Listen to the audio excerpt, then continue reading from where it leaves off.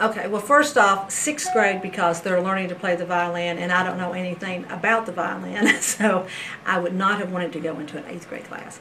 Last week, I was looking through classrooms. We go in, we observe, just to get to know the kids and know the teachers. And I just was fascinated with the orchestra class because I've never really thought about playing the violin. And I thought, well, it's unique.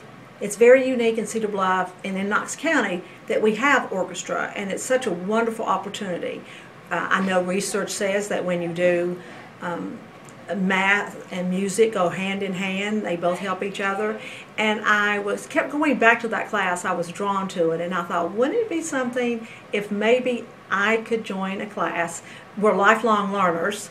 They say you can't teach an old dog new tricks, so I guess maybe I'm trying to refute that and see if I could really get to know what it's like to be an orchestra, not to be a principal-student relation, but to actually be a student-student relationship, which I absolutely love. The kids are wonderful to me, and they take care of me and fuss at me if I'm not there. And so I think it gives me a feel for what's going on in Cedar Bluff orchestra, to get a feel for the teachers, to get a feel for the students, and to be able to interact as music lovers and as learners, and be able to kind of explore that world together.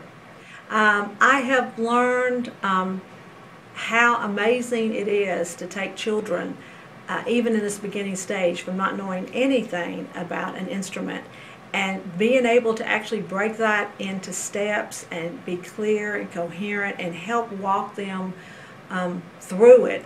And I've also learned that it's really fun and enjoyable, and I love being with the kids. It's just amazing for us to be at the same level, to be able to say, I don't know, or to tell. I told one today, I said, I didn't do my homework.